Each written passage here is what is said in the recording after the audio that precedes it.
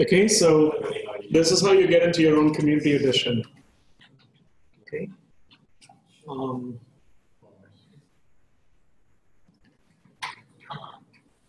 Is everyone with the community edition here?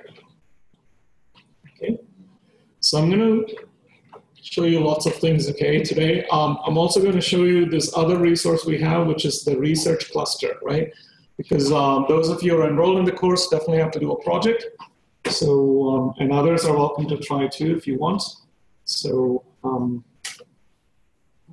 so I'll be around mostly after Wednesday of next week. So the next 3 weeks you can come and discuss with me, and we can sort of decide what projects you want to go into. Okay, so what I'm going to do first is, because our class cluster is still kind of working, I'm going to do the full demo in the sandbox.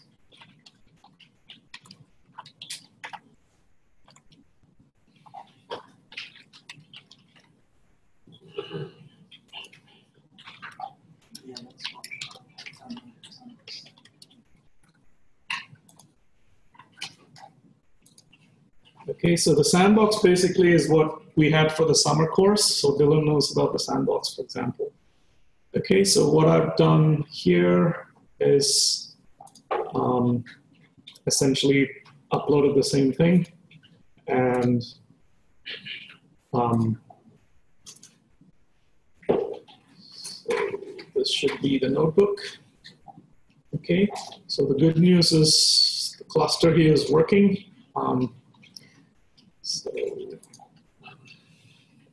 Okay, so I'll use this mainly for demo when we come back here. Okay.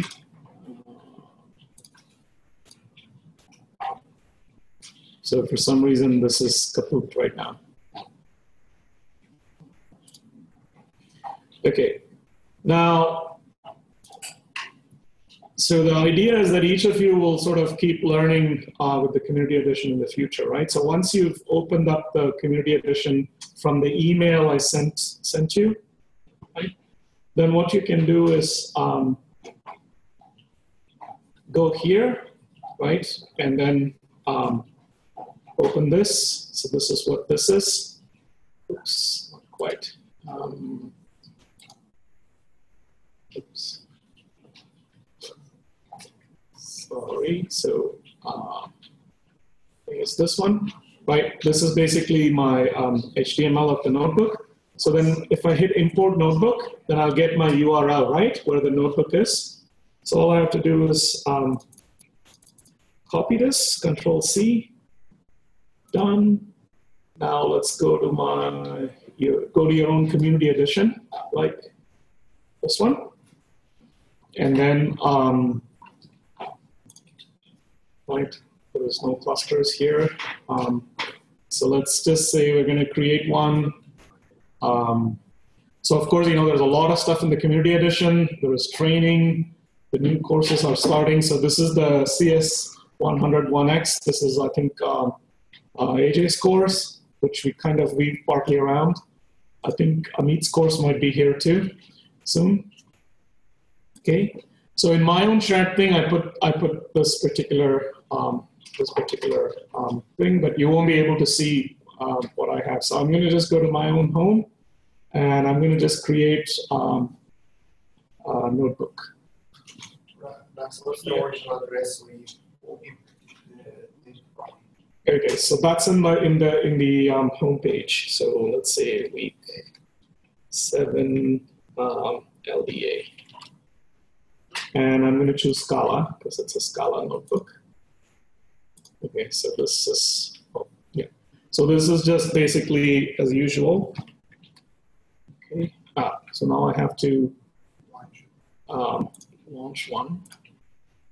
Okay, so let's see what happens. I am completely trying this right now. So I think it should start. So the next thing we want to do is actually import, and then URL, and okay. So I'll tell you, Andre, where this is from. So this is, so I'm going to just hit this import and hope that will just come up. So that's here, Andre. So if you go to the course URL, week 7. So this is, right, this is just, so this actually is, if you go to Apache Spark Meetup, this is the shortened Google URL will take you here.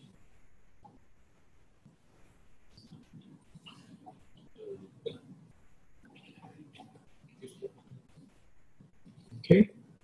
Yeah. Instead to from just after the attach one cluster, the step to import not moving. Where to click button? But so sorry. Okay, Andre.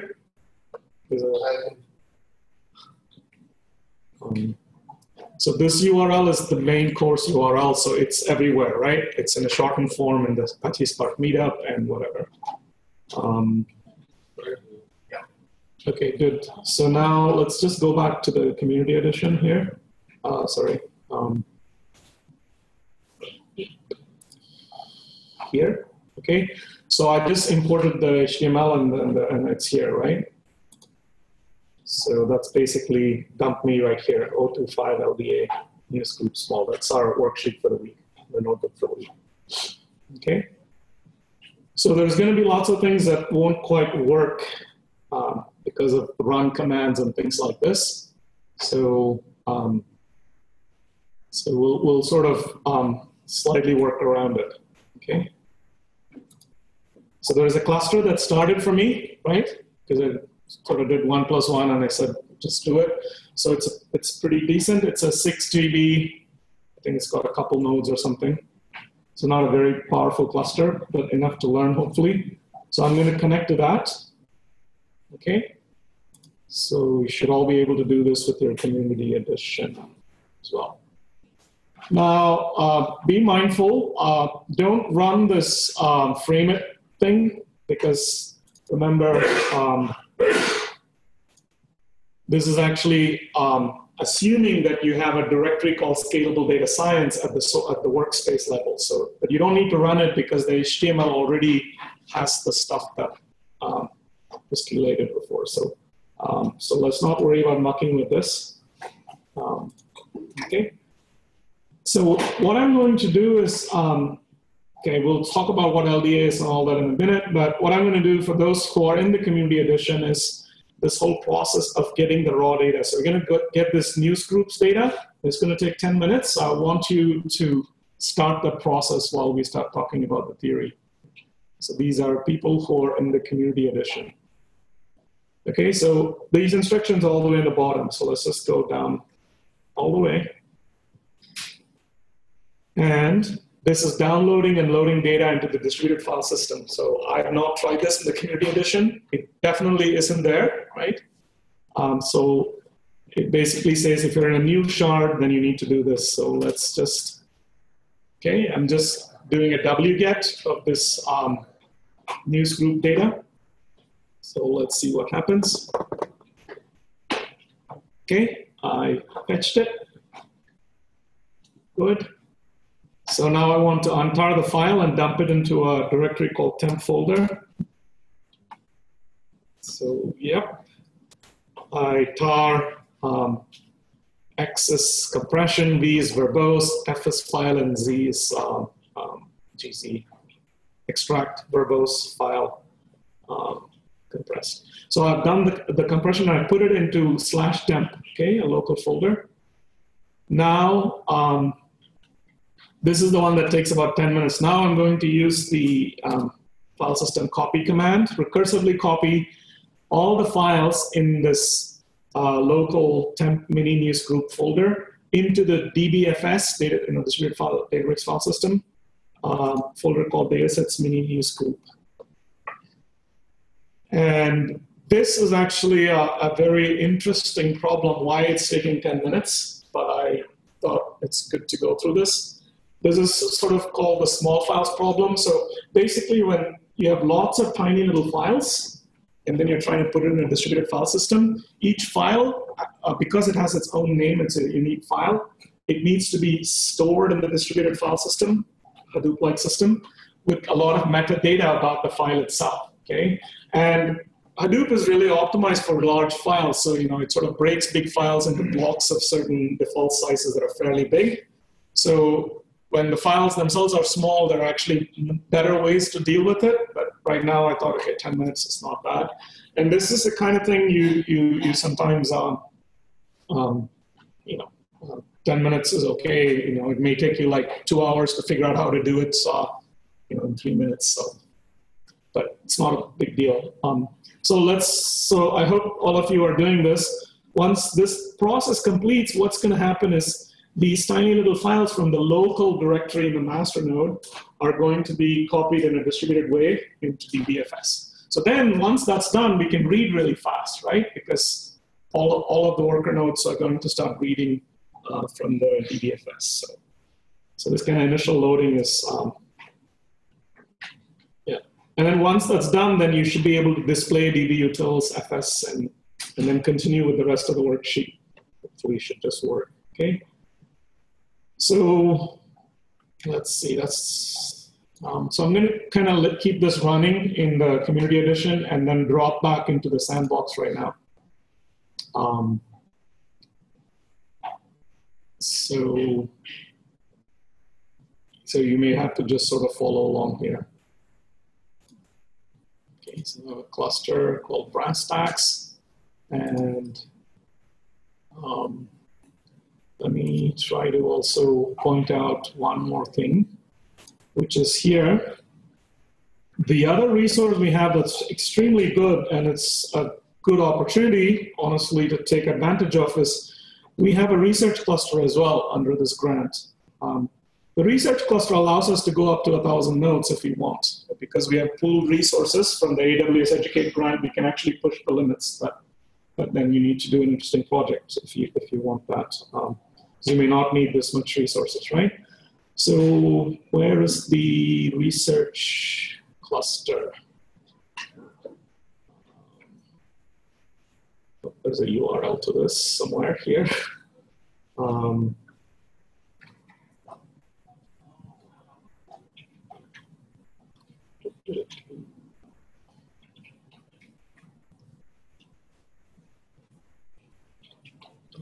Just give me a second.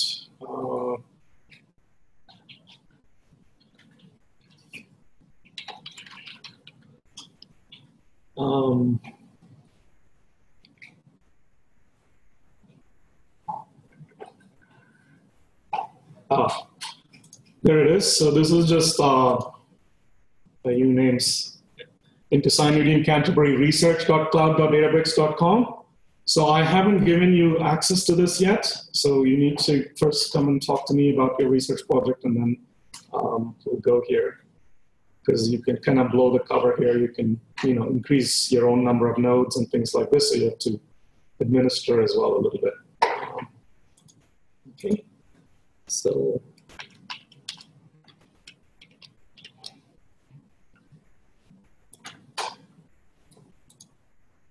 Okay, so that's sort of the third main resource, right? So let me show you, I think I started a cluster here, Stacks Research, it's running. So let me just sort of show you, basically once you start playing and doing your project, and you've given the AWS credits already to me, then we just have to monitor what you're doing. So we can say temp, whatever. Usually we're on Spark 1.6. And on demand is more expensive, so usually I try to do spot, right? So the spot price is a little bit cheaper. And then we can fall back on demand. So if the spot prices go above our threshold, then it'll fall back automatically on the on-demand one where you pay slightly more to keep computing, okay? So that's sort of what we will do. And then, this is going to depend on what you're going to do, right? So we can just keep going. The number of workers, I think there's upper bound of, well, okay, there's an upper bound on the AWS, and in case somebody goes crazy and puts 1,000 nodes here. But the idea is that we can actually keep scaling up, okay? So say Dylan wants to do something where he puts the, I don't know, say the OpenStreetMap entire world's OpenStreetMap database in every single node. So say he wants to do some kind of map matching simultaneously on different parts of the world independently, you can do that in the system, right? So we will go into a geospatial example after the break, where we'll show you how to integrate various parts of Spark and Magellan and things like this. Okay, I'm not going to start this because that's basically how you do this. And then there's actually more advanced settings here. So we usually choose AP Southeast 2C right now because we looked at some historical data and found that to be the cheaper option. Okay, so you just look at the past spot prices. And so I don't think that's Singapore. I think that might be somewhere in Western Australia. I'm not sure where. Maybe. And then you can choose either the memory optimized version or the compute optimized one. And you know, there's some instructions on what these things are, right? So yeah. So I'm going to cancel now, right? So that's basically your resource if you need to go beyond just 4 or 6 or 8 nodes on the other Centered in Canterbury EDU cloud. Okay, so this is the research cloud. Okay,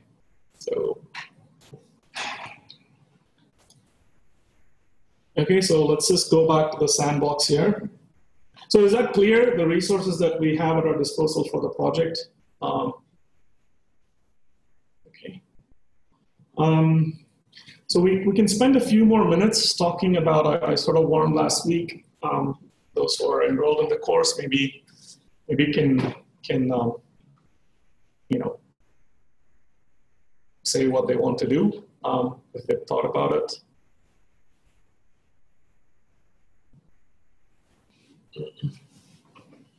Do you have any idea, Dylan, what you want to do?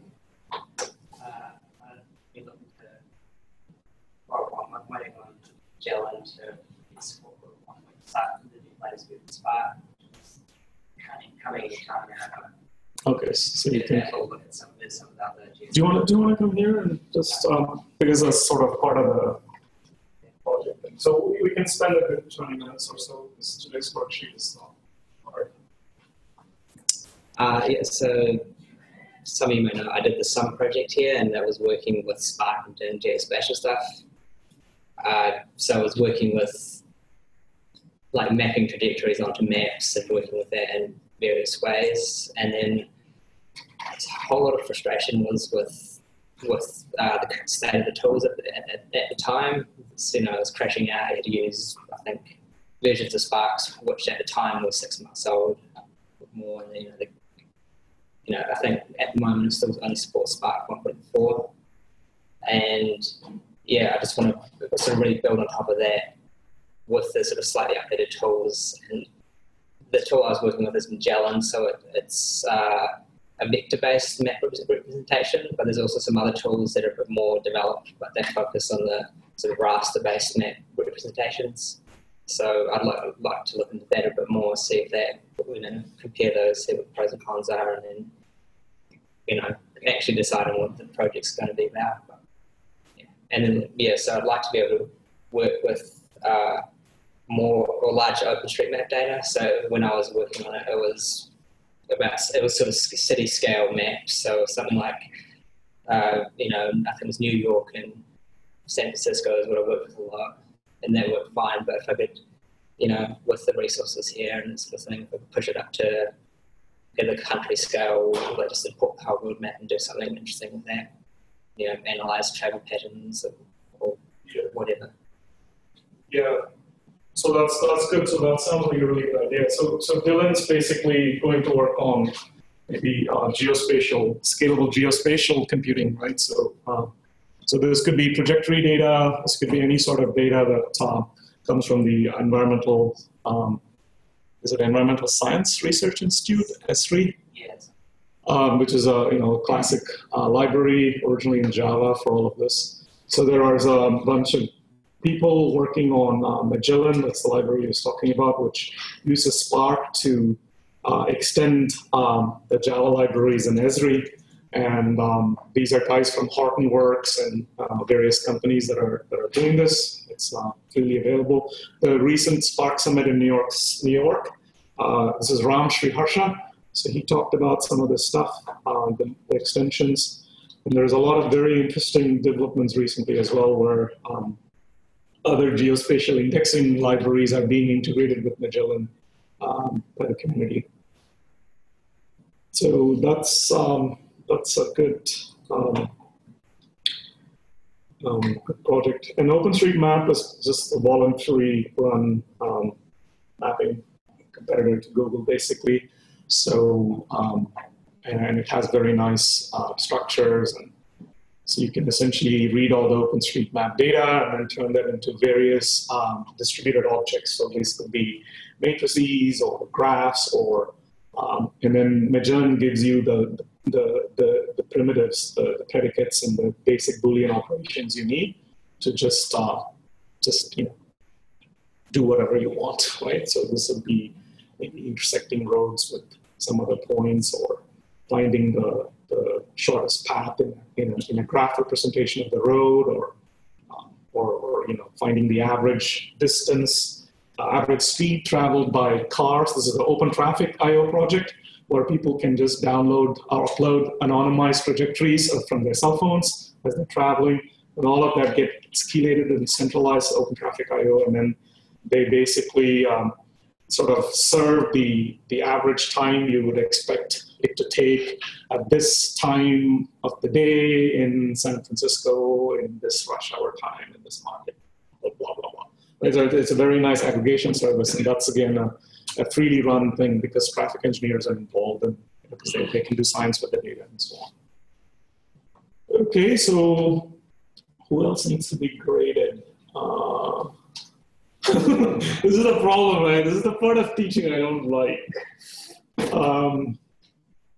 So I don't know, Dominic, do you want to go next? And Dominic can actually give us a lecture on all the theory that I'm just, going over. No, I'm afraid I have to go there, otherwise it's Look, you're on the other side of the class once again. Where do I stand? Right here? Yeah. Yeah. Right. These are my thoughts right now. It may change over the next couple of weeks. But I'm thinking of creating an opportunity for me to learn about the properties of random matrices. And the application that I have in mind is to do suboptimal low-rank approximation of matrices. And this is for the purpose of spectral embedding of network graph data. So I'm hoping to explore some of these ideas using some of the functions that are available in GraphX. Yeah, it's great. Yep. Mm-hmm. Yeah, that's, so I don't know if all those swear words make sense to a lot of people. Spectral embedding of graphs, or, right. So, I mean, basically, if you have a very, very large graph, right, and then you essentially, so-called low-rank approximation is somehow looking at the, the dominant eigenvalues and eigenvectors of that object, right, up to some SPD representation or whatever. So it's a nice interplay between graph theory and linear algebra. So that's what Dominic really likes, and he specializes on that stuff. One interesting development, the reason I'm kind of hanging on to not introduce GraphX until the latest possible moment is because GraphX is undergoing quite a lot of change right now. From what so I saw the graph frames talk from the Spark Summit East. Did you guys see this? So graph frames is a beautiful sort of interesting interplay between data frames and graph. So it's a very efficient way to count, among other things, specific sub-patterns, specific patterns of subgraphs within a large graph. Right? So once you can actually efficiently count, the frequency of specific patterns of subgraphs in a very large graph, you can do quite a lot with it, right? You can find specific ways of communication in a Twitter stream. So you take the Twitter stream, turn that into a graph, or say Wikipedia graph, you saw the link graph. And then you can ask, say, you could take the Wikipedia's editor graph and ask very specific questions, like who are the most active editors that are actually, editing across lots of branches of mathematics in Wikipedia, for example. That's a unique pattern. So there may be these could be experts who, or people who have expertise in lots of different areas within a field. For it. There may be interest, because maybe as a marketing company, maybe you want to try to headhunt them or whatever. Right? I'm just making up some applications, and I don't know much about graph frame, so I wanted to first learn it myself before I. So graphics is actually very nice because it sort of allows you to do message passing, right? So you have vertices, and then you can pass messages between vertices. This is called sort of vertex programming. So you take a very large graph. Now it's not going to fit into one machine. So you basically have to partition it somehow, and then each piece will be basically scattered. And the way it's scattered and all of that, there's a lot of engineering behind it. So there's, I think Spark uses the vertex cut, right? So they'll take some vertices of this very large graph and somehow use, cut the vertices, use the vertices to actually partition the graph. So the other way is called the edge cutting algorithm. So we'll most probably visit graphics, and you'll kind of get an idea of it. But the beauty in graphics is, you can do page rank, which gives you the stationary distribution over all the nodes, right? So the page rank is basically Google's algorithm, and right, it's essentially a Markov chain. So it sort of jumps between different web pages, which are nodes, and then the links between web pages are edges. And of course, not all the nodes are completely connected as one irreducible class, where you can go from any web page to any web page. So the idea with PageRank, these guys started Google, is that's kind of creative. Is basically they said with a very small probability, I will allow myself to go from any vertex to any other vertex. It's called the random surfing model. So random walking. So with very small probability, I go from anywhere to anywhere, and then with the remaining probability, I sort of follow my nose and essentially do what's called a simple random walk on a graph, which essentially means if there are 8 outlinks from where I am, then I will choose each one of them at probability 1/8, right? So it's this admixture of the two, which gives you some. So then what you're interested in is if I allow a random surfer to keep surfing this way through the entire graph, and then I have a counter in each node that essentially counts how many times the random surfer has visited there, and then divide by the total number of hops, then that's called the empirical distribution, empirical stationary distribution, and that converges to some kind of distribution on the graph. And what you'll get basically is, popular sites will have more visits, basically, right? So that's sort of very rough idea of, the intuition behind PageRank, of course. So now graphics implements that using a message passing idea. So it's also called vertex programming. So each vertex will pass a message to the neighboring vertex, and then they kind of keep doing it until some sort of convergence happens. And once again, that is highly scalable way to do this. Now, there are BB. You have a plan? Or Shin?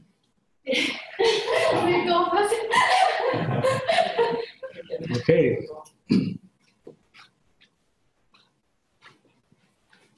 I am thinking to do a higher order spectral clustering algorithm using the RDB, because when you do the higher order, which means you do a cluster not on the matrix, you do you do a clustering algorithm, any method of clustering algorithm on a projected space, which is not a matrix, it's a higher order, so you do it on a tensor. Then the good thing about that is it can give you some explanation. For example, if you care about the deviance to the cluster center, it can give you indication of which the raw feature space contribute, because when we do tensor, we can kind of figure out the rotation metrics which allow you to turn your result back to the original feature space. That's but the problem with that is the matrix is huge when you do the singular decomposition, so it has to be in a distributed frame. So I'm thinking to writing that package. Okay, wow, that sounds good. Yeah. That's good. So, I mean, the really good thing about this is when you guys use the notebook, I should sort of So basically, we can go and, so you can do this, and I will sort of go through this and correct it, right? So then we can just directly link it to GitHub, right? So all the stuff we're doing actually can be in GitHub, and other people can continue to evolve it, right? That's the idea. So because we are evolving what others have evolved, so so it'll be fairly straightforward, and I'll take care of all the GitHub linking, so it goes through, my specific GitHub account, so it's in a centralized place. So it's basically a book we're trying to write, right? I mean, that's the plan. Okay, so maybe Matt or BB, who wants to go? I don't know. You don't have any problems? I have lots of problems. Right. So Matt's actually a mathematician, right? Or he studied a lot of mathematics. And I mean, so you're welcome to do something more theoretical if you don't want to code as well, because there's lots of opportunities to you can directly edit Wikipedia and embed it. It'll be even better than, doing it here. But so you're welcome to do that, or you can read the whole set of Spark papers or the database papers, kind of, summarize that maybe, or so it's up to you. I think I prefer it. Okay. So, I have enough theory in my mind. okay. So you want to do something applied then. Okay.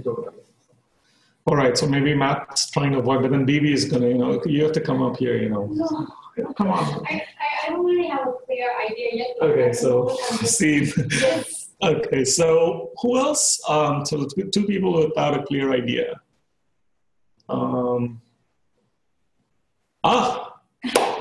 Please, Andre. I have not finalized the idea. Well, you can go and explain. I have got multiple ideas. One of them is work related. It is to learn about custom connector to Spark SQL. Learn about custom connector to Spark SQL to offload queries down to the storage. Life-related problem I have got is to put a camera on a field and detect that my horse is in the boundary or it escaped. And the problem is that the field is kind of separated randomly by a third-party person. And and this third-party person has got some ideas what's the right place at the current stage for my horse. So it needs to actually detect automatically somehow that it is in the right place of a boundary defined by third party, which is following some patterns. And I have got just interest-related project in mind is to learn about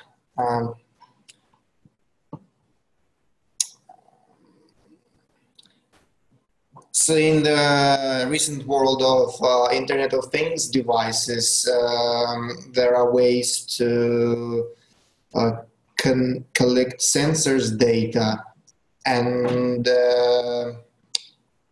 the biggest problem is that the actions users need to take based on sensors data is manual, and this is repetitive. And for home automation, I would like to have a system which can detect my personal behavior and actually suggest, instead of doing me like most of the systems in IoT space have got triggers. So if that matrix goes higher than, let's say if temperature goes higher than that, turn the conditioner. And you need to configure that.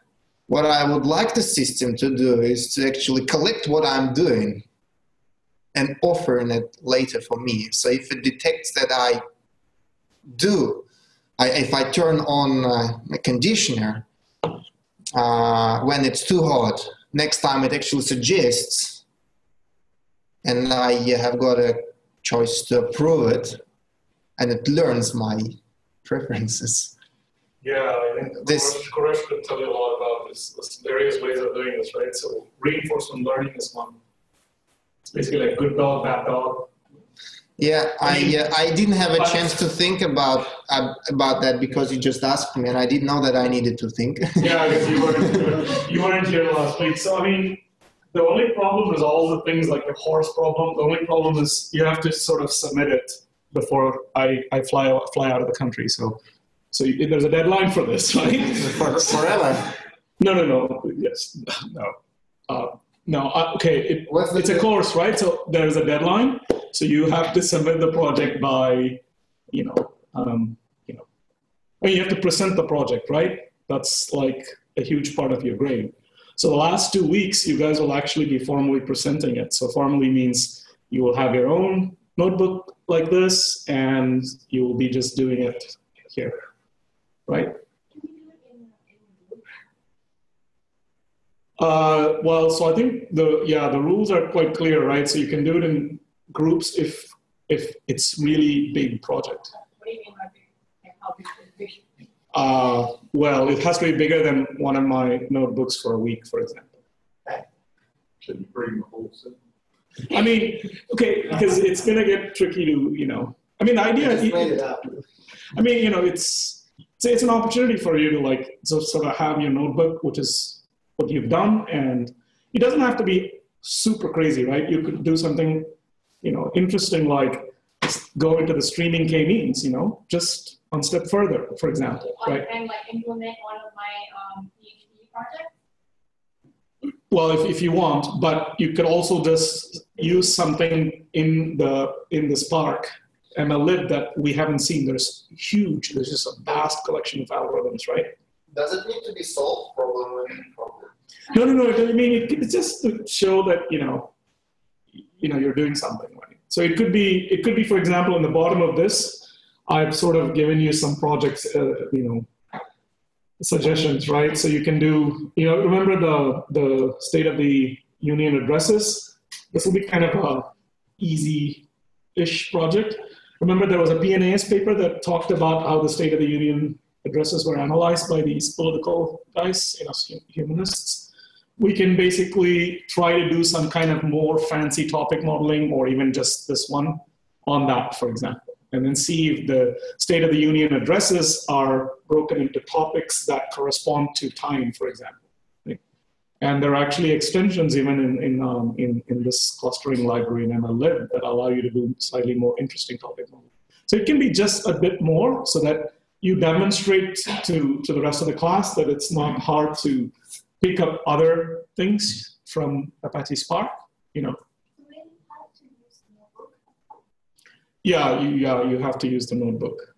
If we just do a selected jar, I mean, why necessarily use the notebook? Just because we're doing it in this notebook environment. Or I mean, It has got certain constraints. Yeah, it has some constraints, right? And if you prefer the notebook, I would simply copy paste classes. Yeah, I mean, I don't think it's just because the presentation. Remember, this is all going to go into GitHub. There's automatic markdown scripts. I don't know if you've dived into it. There is a Git book that's automatically being made with all of this, so it can be read from in a device-independent way. So there's a lot of cascades that I can't field if you do your own thing. You have to go and descend into the Python or the Spark code that does the MapReduce algorithms on the Scala, on the Databricks Scala itself to convert it to Markdown, so it goes into GitHub hooks automatically. That's the reason. If you stay in this environment, I can take care of all of that. Because you do the project already. You just paste the one by one into notebook. It's not weird. All I'm saying is the project has to be done in the Databricks notebook. Okay, so it's just because the visual sign of your project needs to be Yeah. presented. Technical details can be hidden in jar. Yeah, So I mean, understand. yeah, I think so. So basically, because I have libraries, right? I mean, we have libraries. You can put the libraries. We have math libraries, simulation libraries, linear, all sorts of libraries. They're in the jar. Databricks already comes with lots of preloaded jars that are sort of hidden for you. Not, but it's just because you have to present it, right? Maybe a 20-minute presentation.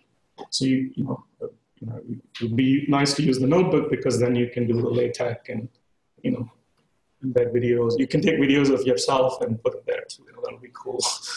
I mean, it's going to be very difficult if you just do a handwritten one or do it through another programming interface you're comfortable with, because we spent a lot of time getting you familiar with this. So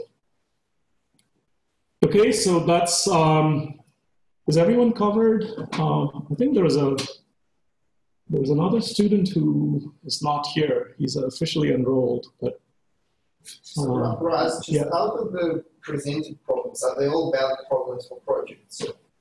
Yeah, I think so. I mean, I don't know about your horse one. That sounds very complicated, but it's not. Remember, you have to present everything in 20 minutes, right? So, in the sense that I should be able to just send into your notebook for more details, right? So you can have links to Wikipedia or original papers in archive or wherever. So it should be a very tight, it should be. I'm not asking you to invent anything new, right? It's just sort of lecturing, basically, right? It's like this lab lecturing or whatever you want to call this. Okay. And then it's done, right? Because the written part is there. You're presenting the written part orally, and then, in grade, right? But, okay, I think there are a couple more people who may be interested in the project. Are you going to have time, Rania, you think? Or maybe in the future you will do a project? What about you, Tina? I don't know. You don't know yet? Or? I might be interested, but we'll wait for the break. So, okay, yeah.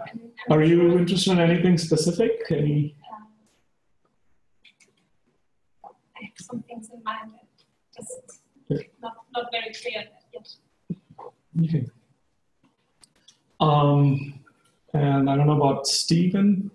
Do you think you'll be able to do a project, or? Well, I think, I do have a better the dance now before. Month idea. Do you want to just? I don't have a presentable idea now. Oh, okay. All right. So maybe next time I'll get okay. ready and yeah. Yeah. So these are just sort of observing students who have done all but at least maybe 1 week. I think Tina didn't do 1 week. But I've been spying on what you're all doing, right? So it's good. So I basically just downloaded the entire HTML and I can see what people are doing. So there's homework, right? You're supposed to work on your homework or show that you're doing something. So you want what I actually executed? I mean, a little bit, right? I mean, I'm not like going into atomic details, but I know that difference between if you just cloned and if you've done something beyond just cloning. Okay. But I'll worry about it. But I think most people are at least the enrolled ones are doing stuff. And some of the other observing students are actually doing a lot of work. So, which is good, which is, Okay. Yeah, so this is a very interesting data set, actually. I think this is one of the reasons I got into sort of digital humanities or whatever, this intersection of history and computing and humanities. So this is actually the proceedings of the Old Bailey, right? London Central Criminal Court from 1674 to 1913. Every single case that was ever there is actually in text, digitized text. So you know what the defendant said, what the prosecutor said, and witnesses said, and it's amazing, right? And so we've done a sort of a this part would be a very, very good project, and whoever is interested in more text stuff, maybe Steve or, would be a great contribution to the community, because this is celebrated as a sort of quintessential data set for digital humanists because of the richness of it. So there's a lot of information on sort of political theory and social evolution of law, criminality. I mean, so here is actually the data set itself, which took a bit of time to get to. So when we wrote a paper about this a while back, it's not. So here's the zip, and you can just sort of download this. And you will have the entire Old Bailey online in a XML form. Okay, so let that download. But so if you go to, so we've done some sort of non-parametric analysis with this, and it's quite interesting. So the non-parametric analysis we did was basically only look at the data up to the punishment type and the offense type.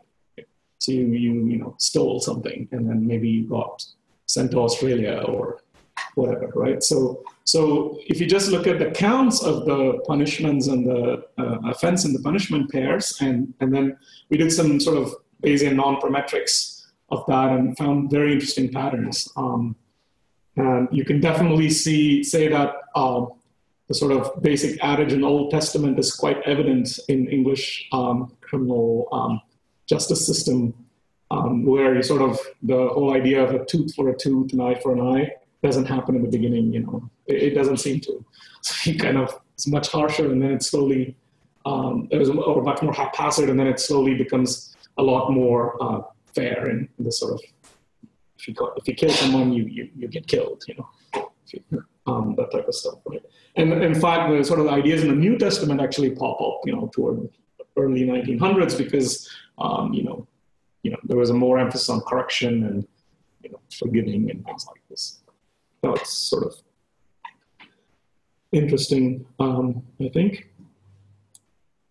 So if you're interested in it, please come and talk to me, but then you have to do some data processing on learning about data processing on your own, because what you need to be doing is learning how to use the XML libraries to parse this sort of XML data. And here is essentially what we did. It's a non-parametric view of the civilizing process in London's Old Bailey. So it gives you a much nicer setting for a non-parametric formulation of this problem, a time-varying non-parametric formulation of the problem. And this is the coarsest resolution, right? So just punishments and offense pairs. But then if you so we do a lot of model selection, and we do some sort of alternatives. So you can kind of start seeing very interesting patterns like here. This is the empirical frequencies per offense for the entire period of the Old Bailey, right? So these are different types of offenses: breaking peas, damage, miscellaneous theft, and so on. So there's a lot of interesting patterns here. I mean, so these are some stuff with confidence intervals, and the more interesting things are, so these are plots of punishment probability estimates per offense for the best model. So we're sort of, fixing the number of consecutive years in which we believe the model is not changing. So, and then we sort of think that about 3 years is a good depiction of the window within which the law seems almost the same, but it's evolving fairly fast. The way in which the punishment offense probabilities change. Okay, so, and it's a lot more detail. So some MC analyses we've done and blah, blah, blah. But if you look at this type of stuff, here is actually the partitions for the best offense. So what by partition, what we're saying is, initially we just said there is one punishment and, one offense, and then for that offense, there is a specific distribution over punishments. But then later what we do is we say there may be a partition over the set of offenses such that all the offenses within the cell of that partition have the same distribution of punishments. So then there's actually several thousand possible partitions of, I think, 7 offenses. So we exhaustively go through all possible subsets of 7 and do basically Dirichlet, time-varying Dirichlet non-parametric processes. So what this basically shows is that the best partition is shown here. So around 1674 and so on, the partitions for the best offense partition model that can vary every 3 years with each block preceded by the probability of death. That's the punishment within that block as a percentage. So if you did, either damage or kill or sexual offense or theft or violent theft, then the probability with which you got death as a penalty is 38.53. Okay, that's pretty harsh. I mean, it's up to interpretation of what that meant, because there was a lot of pardoning happening as well. So we're not, and then, you know, for these things, it's quite high as well, breaking peace, deception. So what you're going to basically see is that you see these percentages, which is the probability of getting death as a penalty. You see now the partitions change slowly, you know, only for royal offenses and violent theft, you were, the probability of death was very high, and so it changes a lot. And then toward the end, you see the probability of death as a punishment is very high if you kill someone. It's 1911, so it's already like 2 for 2, 5 for 9. You know, so it's you know, it didn't happen right away. It's kind of cool, I think. Anyways, and then this is just the second best partition, third best partition, because we have a Markov chain running on the space of all partitions for every 3-year blocks.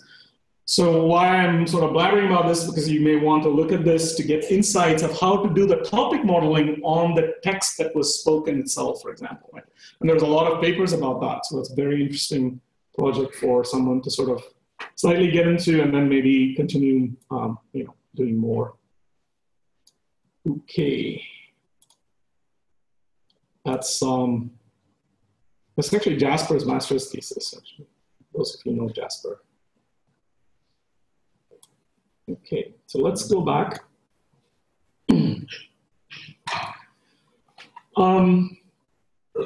So what we're going to do now is topic modeling, right? And topic modeling basically is an unsupervised clustering method for documents, right?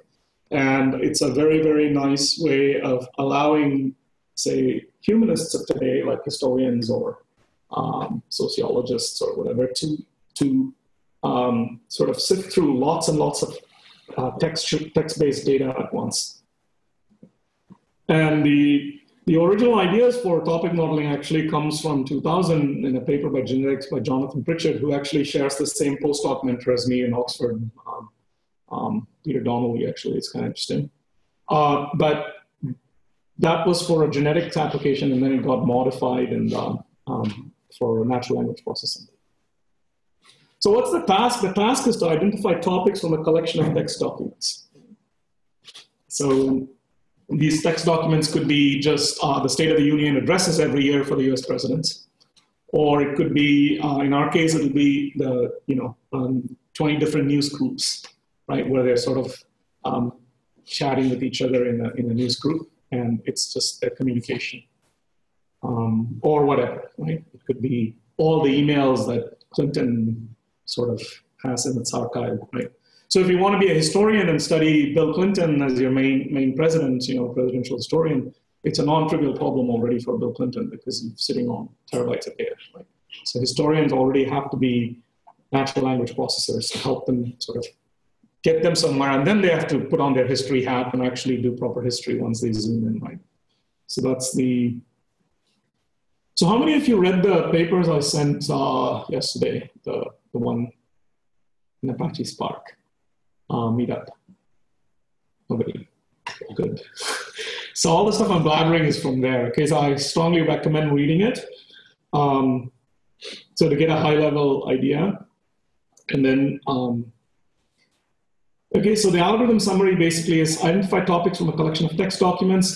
The input to the algorithm is a vector of word counts, right? So basically we turn each text document into a bag of words model. That's the simplest one. There are more complicated versions of this. So bag of words just means just take all the words, put it in a bag and shake it, and then just count how many words of, the frequency of each word basically. So that's your vector of word counts. And then you can do one of two different optimizers on this. We will sort of go through both of them just to give you the full syntax for it. So I think we'll do online variational Bayes first, and then we'll do expectation maximization. So at a very high level, you can just think of this as ways to fit the model. So to understand what it means to fit the model, we have to have an idea of what the model itself is, right? So the model can be thought of as an imaginary generative process. So we'll get into that. So anyway, before that, here are some links. Siva will come and talk about feature extraction when we get to feature extraction part of the stuff. So here is the paper that I think I sent. This is a nice ACM communications paper, so sort of for a general computer science audience. Probabilistic topic models. David and Blair, I think he's in Princeton or something. Yeah, so here are the key insights. Topic models are algorithms for discovering the main themes that pervade a large and otherwise unstructured collection of documents. Topic models can organize the collection according to the discovered themes. Topic modeling algorithms can be applied to massive collections of documents. So topic modeling algorithms can be adapted to many kinds of data. So this is when things get very elegant. So you should be able to take a time-varying topic model that's sort of partly supervised to make more sense out of this Old Bailey court recordings, for example. Okay. So the simplest topic model that's nice with a very nice probabilistic interpretation is called latent Dirichlet allocation. So allocation, everybody knows, right? So latent means what? Hidden. And Dirichlet? Okay, it's a name. Good. I like that. So Dirichlet basically is the name of someone and it's associated with a distribution on the space of discrete distributions. Right? So what does this mean? I mean, so basically, so you can think of a discrete distribution. The simplest discrete distribution is for two outcomes, right? Heads and tails. So if I have a fair coin with probability half, it's going to be head. With probability half, it's going to be tail, right? So there are two possibilities, right? So I have two numbers. So I can call this P1 and P2, and they sum to 1, right? Because I could have a biased coin. Maybe it's actually slightly more, maybe to come up heads. So you can sort of imagine this sort of needles moving around such that the sum is 1, right? So one way to interpret that is by what's called the simplex, right? So this is basically 0, 1, 0, 1. This is the x and y axis. So any point here, so this point is half, half, right? Because this is half and half. So this point, this red point here is actually the probability of an unbiased coin, right? So you can think of this distribution as a point in this simplex space. So if I slide this point around and go here or here, I can go all the way to 1, which is all tail probability and all heads always. So any of these points here along this line is a probability distribution on two events, right? Now, you can just generalize that, right? So you can say, well, what if I have 3 events, head, tail, and I don't know, the coin lands like that, because the fat coin, right? And the rim, fat coin, right? So then, you've got, maybe this happens with less probability. Of course, these things have to sum to 1, right? So call this P1, P2, P3. So P1, P2 plus P3 is 1, right?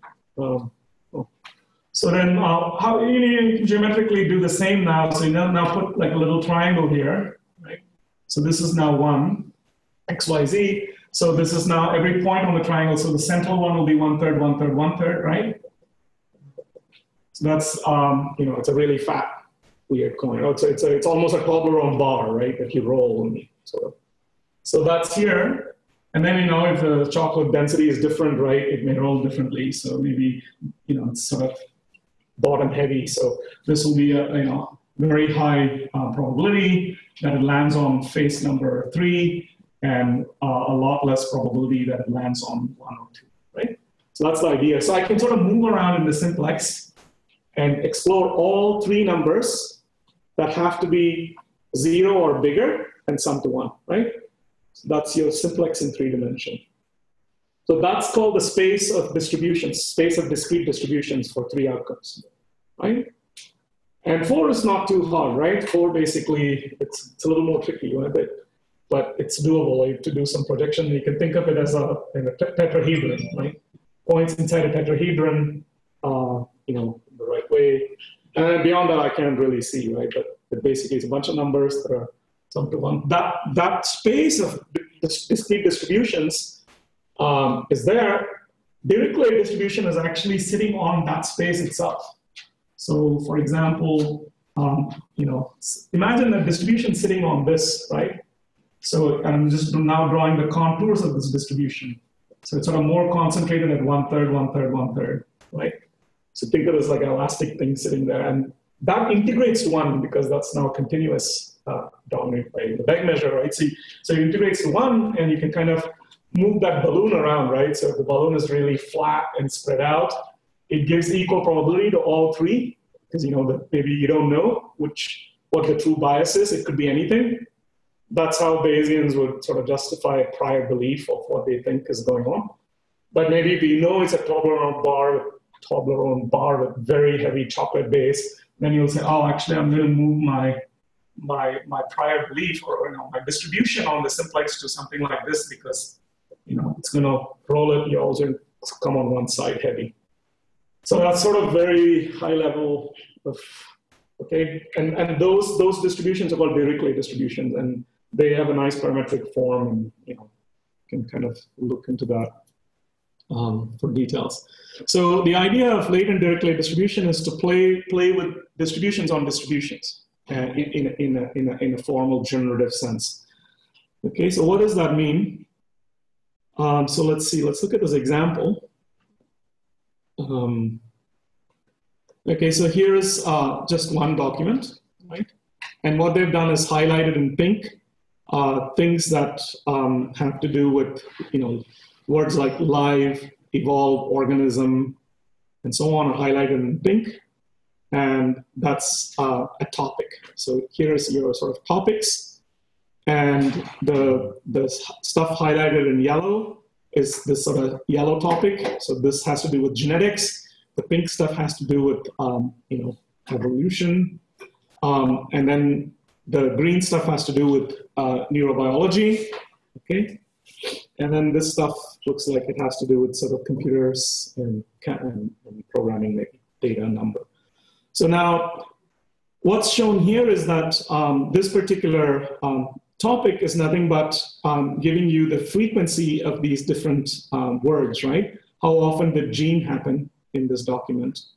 And how often did evolve happen? And so on. So now what's interesting is topic essentially takes the frequency of these words and sort of puts them together, right? So you can now say that there is a distribution over words that are topic specific, okay? And that's kind of the idea. So the way you think about this, is this so-called generative process. So where we think of generating the words in a 2-stage process. So this is kind of completely la-la land, right? It's imaginary in your head, a probability model. So then what you're saying is, okay, let me randomly choose a distribution over topics. First of all, let me decide that I'll say 3 topics, okay? I fix the number of topics, simplicity, the 3 topics, and then there's some Dirichlet distribution sitting on the topics. If I don't know the propensity of each topic, then I might just say it's just a sort of a uniform distribution on the simplex, for example.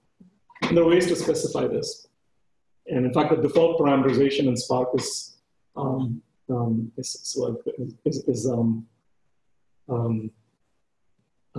it's like that. So then you randomly choose a distribution over topics. Then for each word in the document, you do the following, right?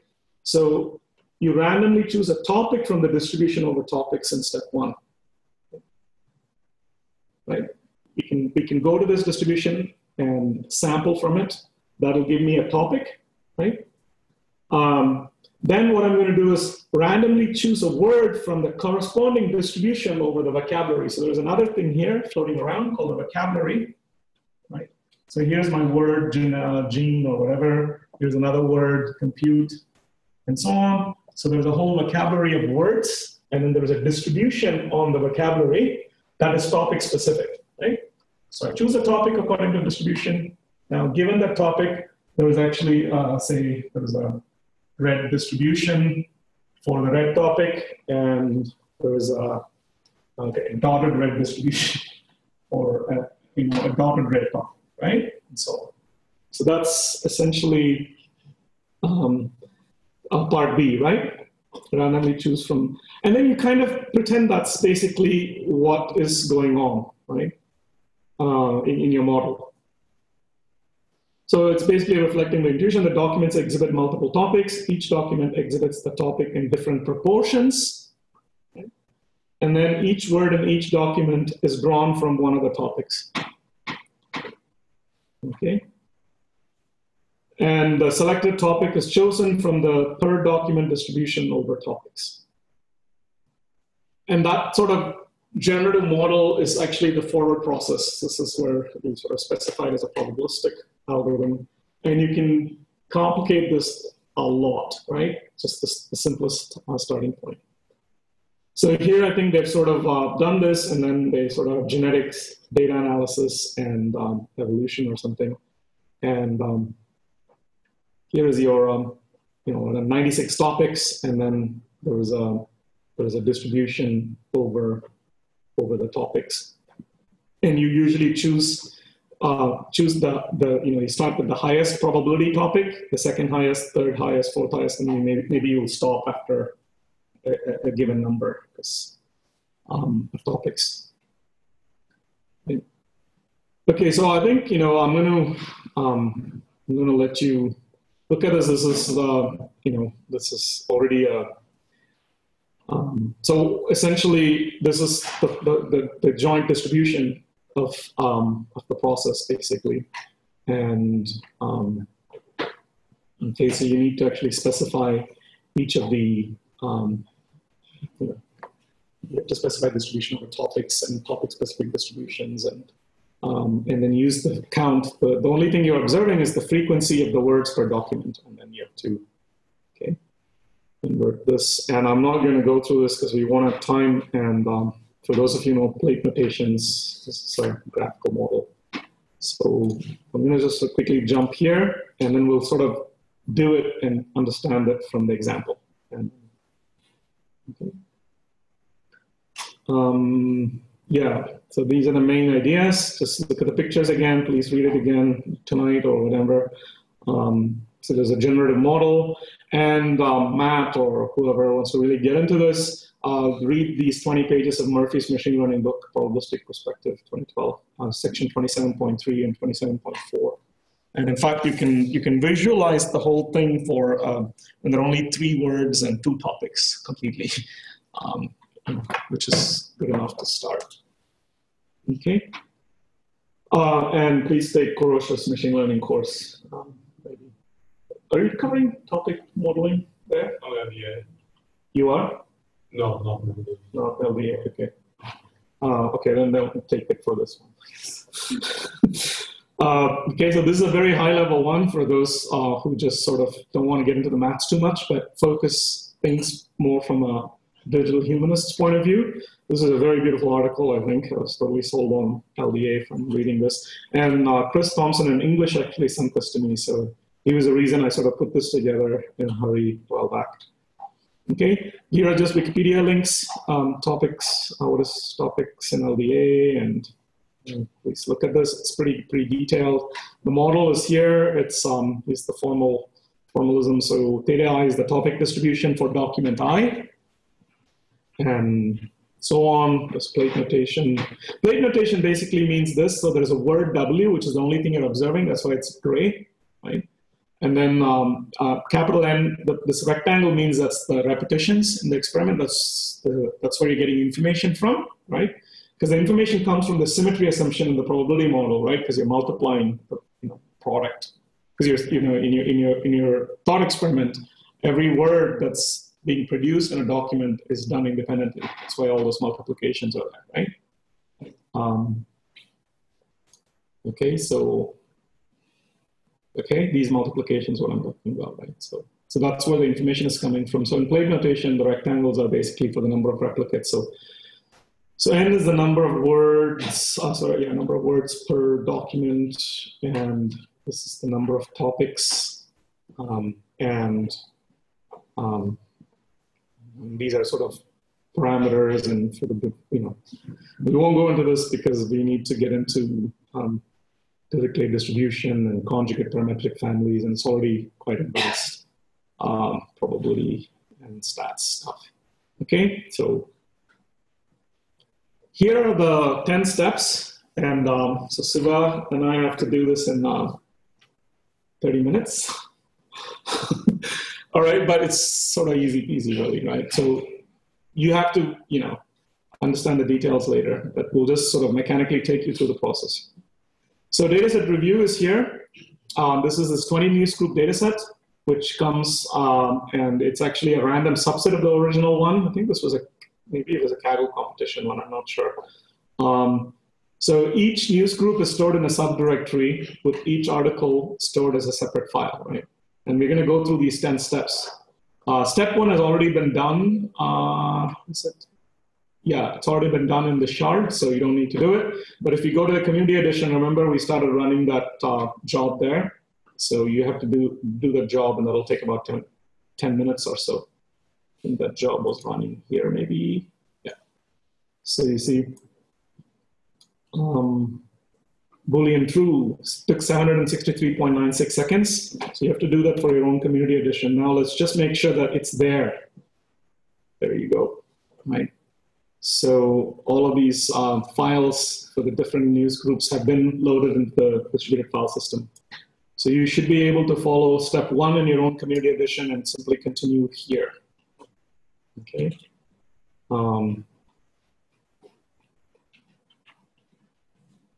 Okay. So I'm going to go back here. Okay, and what I've done is sort of pull the stuff from, this is another nice trick to know. Suppose you want to, currently you're using the data from this website, right? And maybe you want to be very explicit about where this data comes from, right? So one nice thing you may want to be doing, especially for those who are going to present it and they have a data set they're getting from somewhere, one nice thing you can do is this, you can copy paste the URL, that's one way to go. But to quickly get Markdown in just one command line, all you need is, I went to that newsgroup website. So I do wget-k. This is an option in wget you can use. It'll just download the HTML. And then you can use this program called pandoc, which is like pan documents. It goes from Babel, from HTML to Markdown, all kinds of things. So if you use pandoc-f HTML-d Markdown, and then this HTML page you pull down, right? You don't have to use wget. You can go and just copy the URL using the browser as well, save as or whatever. And then I'm just turning that into this Markdown file, right? So now I have HTML convert to Markdown by just 2 commands. That's how I'm making up a lot of this stuff, right? And then I'm just pasting it here. See, that's all I've done. So if I double click it, I'm %md, blah, blah, blah, and I've just pasted it here. Okay, so this is a nice sort of trick to be able to, pull stuff from. Of course, the other trick is very nice, just to directly embed it. But often, this won't work all the time because frames may not be supported in the web page that you're trying to. So this is option B. Frames are not supported in the HTML. Then do this. So what is this basically telling us? It's telling us that we have the data is text. There are 20 news groups. The data set consists of 20,000 messages taken from 20 news groups. And these are the original owners. It was donated this time. Here are the 1,000 Usenet articles are taken from each of the following 20 news groups.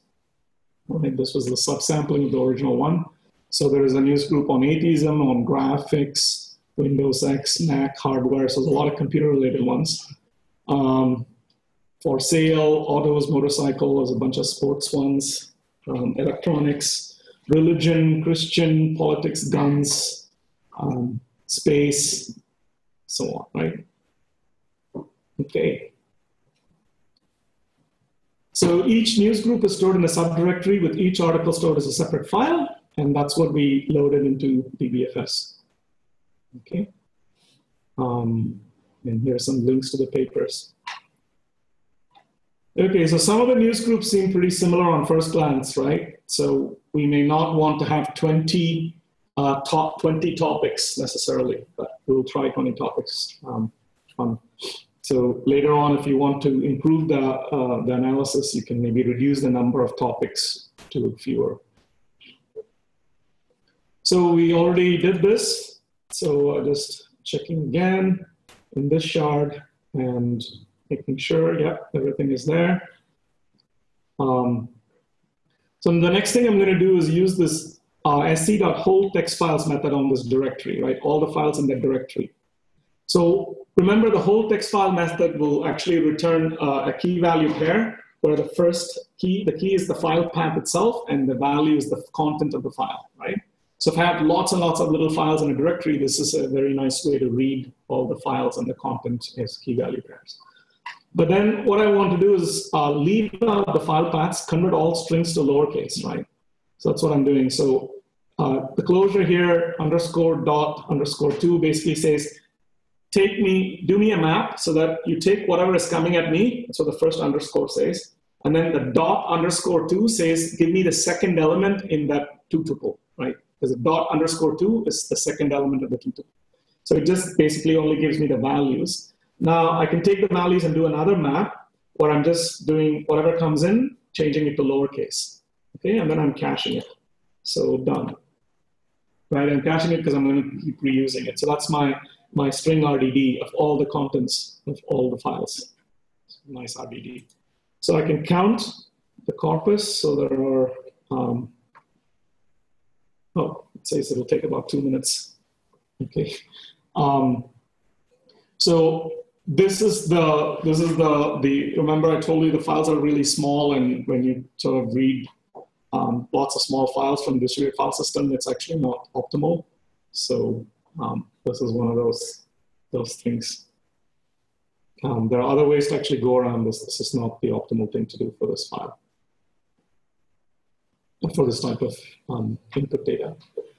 So I'll continue. So this will give you 2000, but once it's done, it's going to be cached and distributed memory across the workers, so we can continue with other operations fast. So I've sort of taken the first 5 elements of that, and then what I'm finding is that it has various so it's an array of strings. So here is my first string, and it has information on URLs, newsgroups, and so on. And it has the message ID, date, distribution, and then after this 2-line break, it actually has something he's saying. However, I hate economic terrorism and political correctness. Worse than I hate this policy. Somebody's saying something. So you can kind of look at this, whatever. So this is the kind of content there that's being blabbered in the news group. And there's another one. So here's the beginning of the next message. See, comma, this is the next string, and so on. Okay. So the first thing we're going to notice is that, so we can take a random sample, right? So if you do corpus.takeSample, because we just sort of looked at the first 5, maybe we want to just take a random sample, then you can just do this, take sample false, 1. It's going to give you a random sample. So you can kind of look at some random instance. This is going to finish soon. Yeah, it's just reading lots of tiny little files. And so the next thing that's being done is split document by double new lines, because we saw, right, every new item is basically separated from the previous one by 2 end-of-line characters. So we are going to basically do that. Okay, so I think it's done, right? So now I can sort of take 5, and this should not take 158 seconds because of the cache call. Right? And I can take, so this should probably be a different one, you see. And so I can kind of look at different samples of size 1 just to get an idea. But what you notice is that there's this double line break before howdy. So we want to kind of throw all this stuff out because we're not interested in this part of the news group information, just the content that's being blabbered. So that's what this is doing. So now I take the corpus and map what's coming in to this dot split end of line. This is basically //n as end of line character. And then what I'm going to do is drop the first part of this split, right? Because each thing.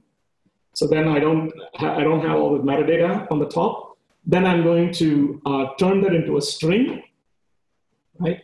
By having white spaces between them. That's what all of this is doing.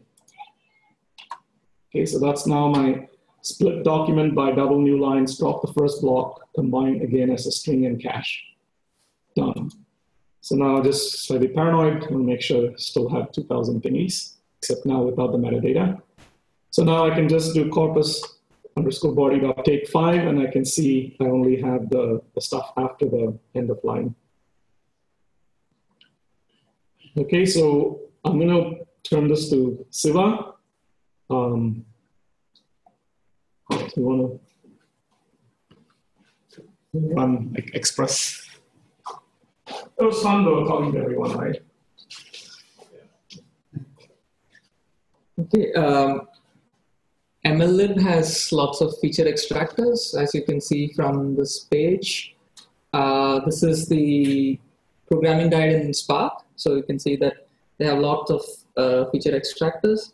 And the ones we'll be using are tokenizers, then we'll be using a count vectorizer, and there's another one we'll use, so we'll get to that. So what this command does is just take the text from each document and assign an ID to it, just so that we can refer to it later. So that's what we're doing here. And you can see it, this line. You have to do control enter, basically. Yep. So you can see the ID here. So it's just assigning an ID just so that we can refer back to the documents. And this is the tokenization step where we are splitting each word in the document by a space. Or you can choose a regex that you want to split it against. You can look at the documentation here. It will give you an example of how this is done. So the //w is for white space. You can have more complex expressions that you want to use, any regex expression, and you will split your text according to that. Yeah, it will split it according to white space. So the text before the white space is considered a word, and the text after white space is considered a word. So you can have your own expressions. Maybe if there are numbers and you want to split by that, or if there are colons or anything like. So you can do that, or if you want to, split it by commas. The set min token length is, kind of, you can guess what it does. If you have a word of length less than 4 here, it will drop the word. Say a, an, or all those words are dropped. And set input call and set input and output columns. We've already seen these before, but these are methods in the MLlib that will help you take your data and set the labels to those columns. There's also another method that regex tokenizer provides, which can be quite useful, which is called set to lowercase. So we already did the lowercase, remember? So we don't need to do it here, but you can. The regex tokenizer also allows you to, lowercase all your words. The reason we like lowercase is because when you do text analytics, it may not matter if the word starts with a capital letter or a small letter. You might want to treat both those words the same. So in that case, you will want to change everything to a single case. But sometimes, depends on your use case. If you want it, words that are capitalized to be more significant, you can leave them the way they are.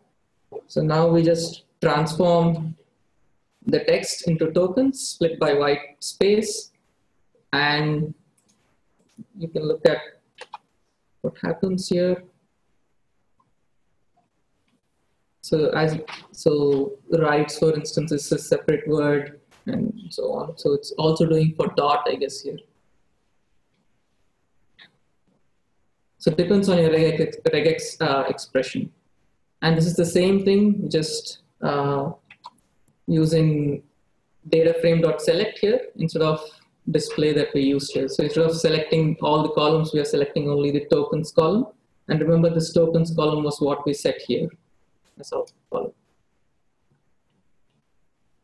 Right, the next is stop words. So stop words are nothing but commonly occurring words that do not add extra meaning to the sentence, or like for instance, I or a or those kind of words. The, for instance, those don't add a lot of value. By default, these are the words that are filtered out for you. So during, due, down, so on and so forth.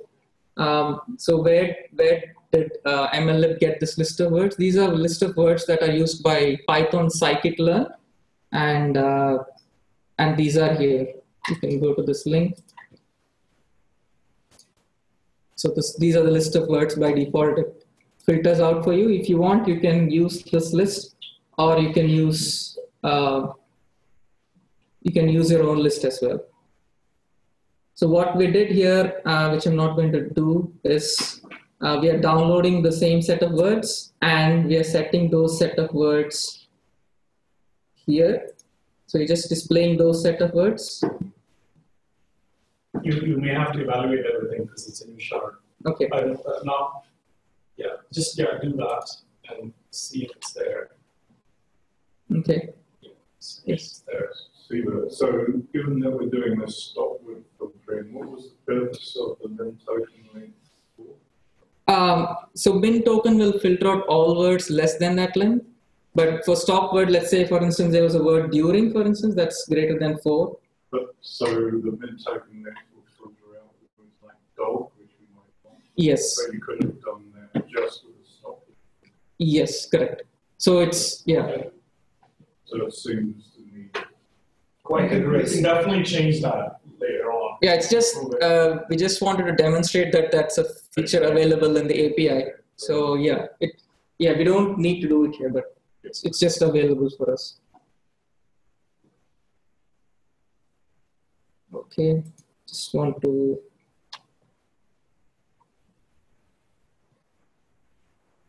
make sure that we have the stop words.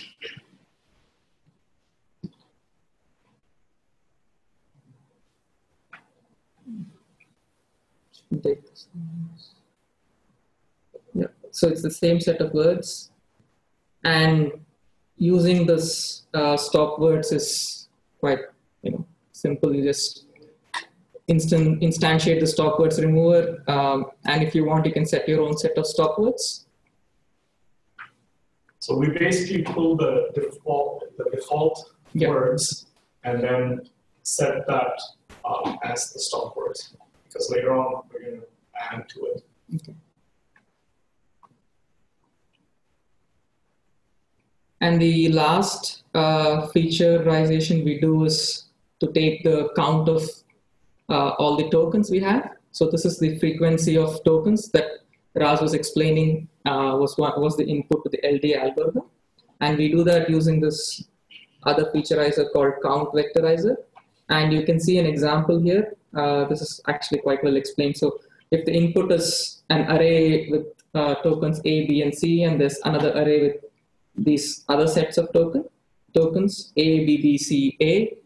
When we do a count vectorizer, the result is something like this. This is the count of unique tokens. And 0, 1, 2, you can think of them as a hash or some function applied over these tokens, just to make sure that we represent the token with some ID, let's say, okay? And then the number of times that say A has occurred is once in the first array, in the second one it's twice. So that's what your count vectorizer does for you, right? And you can set this additional parameter called vocabulary size. So that will take only the 10,000 most frequent words. So certain words, if you don't want to take them, you can just leave them. This is a document frequency. So if your word occurs in a document that is less than 4 documents, let's say, less than 5 documents here, then that word will not be included in your count vectorizer. Right? There's also another method. I think it's set minimum term frequency. So if the number of times that a word occurs is less than the term frequency, then that will not be included in the count vectorizer as well.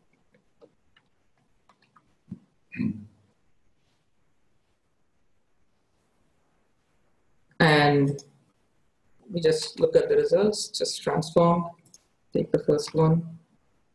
So as you can see, it's 6,139, and then these are the hash or the IDs for the words, the number of occurrences for each word. Right. Yeah, I'll hand it back to Russ. Before that, just want to mention one thing here. This thing says we convert the data frame back to an RDD. The reason we are doing that is, remember, there are two flavors of machine learning MLlib features and algorithms available to us. One is the MLlib one, which runs on RDDs, and one is the ML-based one, which runs on data frames. So here, since we are using MLlib, we have to convert it back to an RDD, right?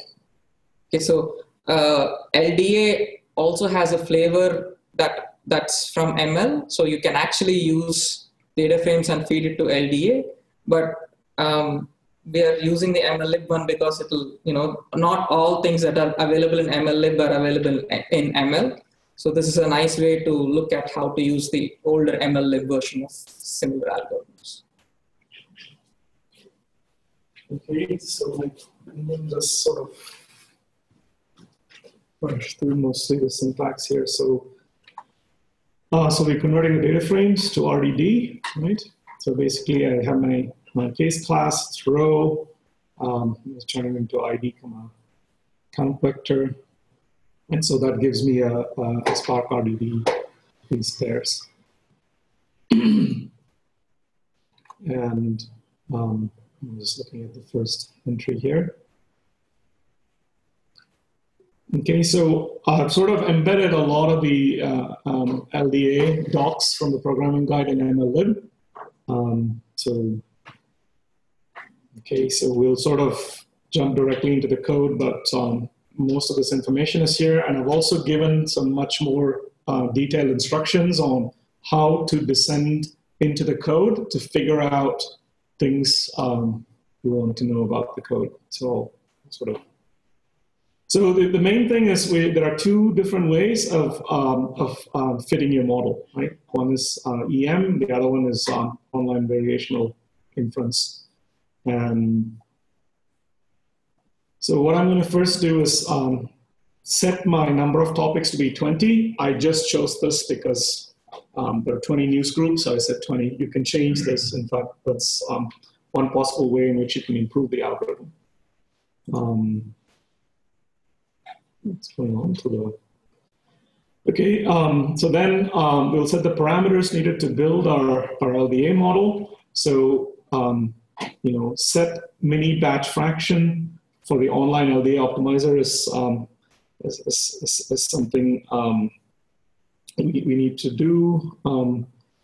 And the online LDA optimizer, there's a very short 3-minute video or 2-minute video I'll play, but essentially it's a way to ameliorate the scalability issues with the online algorithm. So the online algorithm is faster than the non-online one. The non-online one basically is what's called variational based, which essentially is it turns the stochastic optimization problem using MCMC into an optimization problem, a stochastic sampling problem into an optimization problem. So it has some nice features, but the problem with it is when the data is too large, it scales linearly with the data. So this online LDA is a way around it. This is from 2012. Okay. So I'm basically creating my LDA model, setting the optimizer to online LDA optimizer, some mini batch fraction. So it's sort of looking at parts of the data at a time. And I'm setting the number of topics with this parameter k, and I'm only doing 3 iterations of this algorithm. And then I have these set doc concentration and set topic concentration parameters. When it's -1, it uses default values. Then later on, I'll show you how to find those default values. So let's look at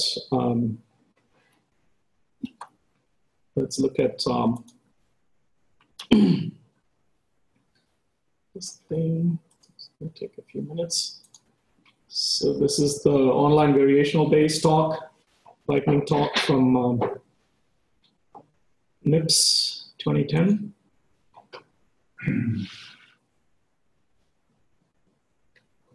All right, thanks for that introduction, and my apologies.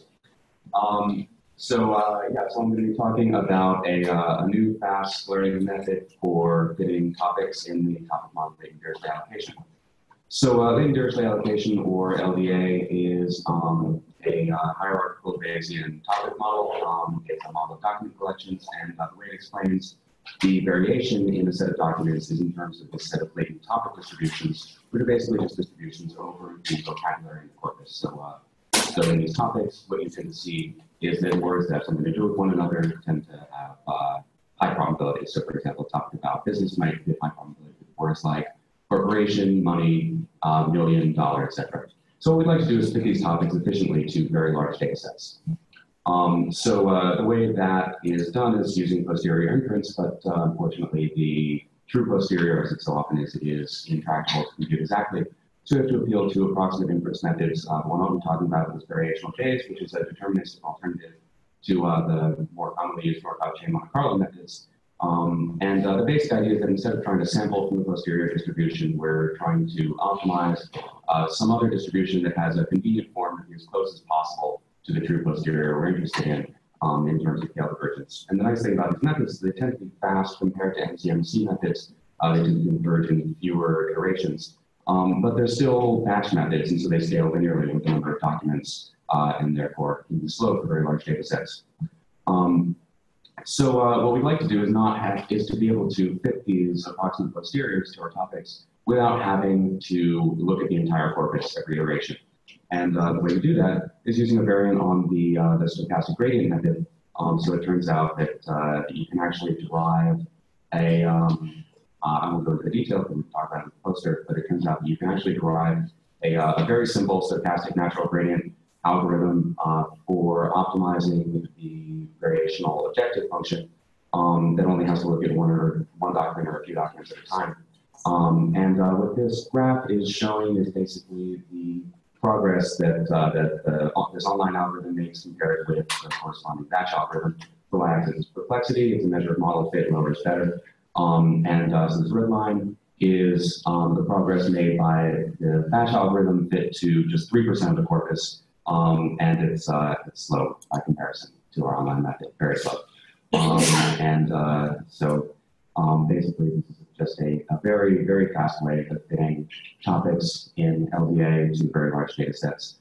The nice thing about this method is that it's actually applicable more generally, not just to LDA. There's nothing special about LDA, so we look forward to applying it to other models. And also just want to mention we've got implementations of some Python code on my website now. It's been incorporated into the Doppelweb framework as well.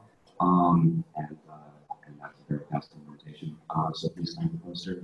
It's W80 in the probabilistic model section. Thanks. Okay. So I thought that'll be a lot better than me, going more into it. But actually, the paper, so in the slide share, there's this paper.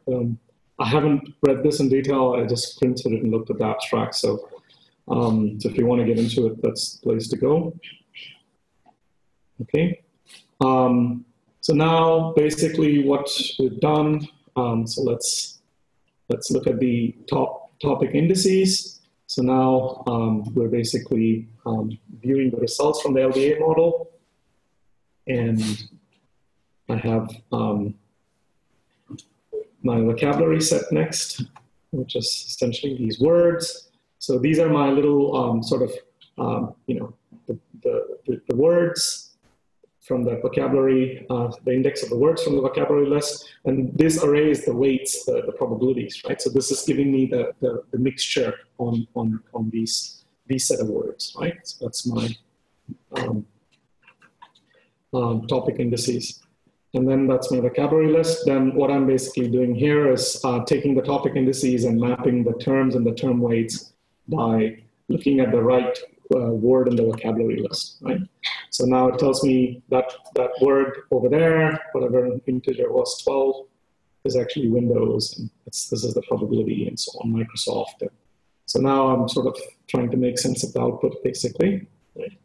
So I'm not, so the way I understood a lot of this, because this is coming from a Databricks guide, is just taking the machine apart. So you can just look at each piece, what it's doing, to understand. So here's a review of the results. So you can do all of that in one go, basically. And that's sort of giving you the 20 topics, topic 0, topic 1, topic 2, and so on. And here are the highest probability words for that topic, okay?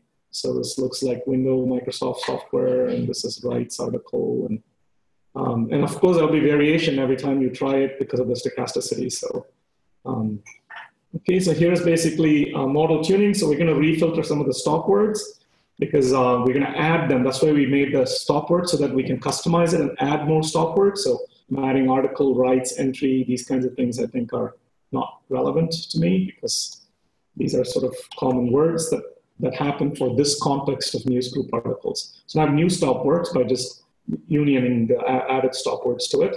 So it's a bigger list. So now I can basically rerun the whole thing with the new stop words, right? And then converting it back to an RDD, same exact process. And I'm creating, I'm also now increasing the maximum number of iterations to 10 instead of just 3. Okay. So now I have my new LDA model. So now if you ask, what are the default values, Raz, what's this -1 doing? Then here are the sort of atomic steps of how to go and figure out the default values. So eventually it will lead you to the source code, which gives you this default value is this 1/k directly. Okay. So anyway, homework, try to find the topic concentration stuff. So we're gonna 1 minute late. So maybe I'll quickly skip. So basically you can now run the new LDA model on our improved list with the extra stop words added with number of iterations increased from 3 to 10. And once this finishes, we should be able to get the outputs. And then the outputs now look slightly better. So let's see. So here we have Armenian, Turkish state power. So I think, Steve Manning can tell you more about lemmatization or whatever, where plurals can be ignored and things like this, homosexuality, right, blah, blah. So there's topics again, and of course this is a big thing, so you can dive into this in more detail. So this time we managed to get better results. Of course, this is from a different run, so it's going to be slightly off. Okay, so I'm going to skip you can do exactly the same LDA model with expectation maximization. This is the other approach. Okay, so you can sort of look at this. And in the end, you basically have to visualize these results. You do some zipping of the stuff, and you can nicely visualize the results. Okay, using some D3. And that's basically what's shown here from the previous one. So it looks like, I don't know, Jewish, Israel killed people are in one group, and President, Windows software card, Microsoft are in one group, space, NASA launch shuttle. I mean, so it seems reasonable, okay? And without doing too much work. And sorry for running a bit late. I think I already told you about these things. So if you, try to go through the sort of homework of improving it, maybe changing different parameters and playing with it. And if you're interested in this type of stuff, there are some projects there. Okay.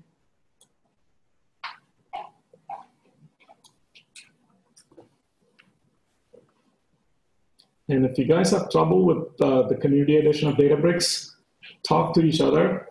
I mean, you can ask me too, but the idea is that you grow your own community, Okay.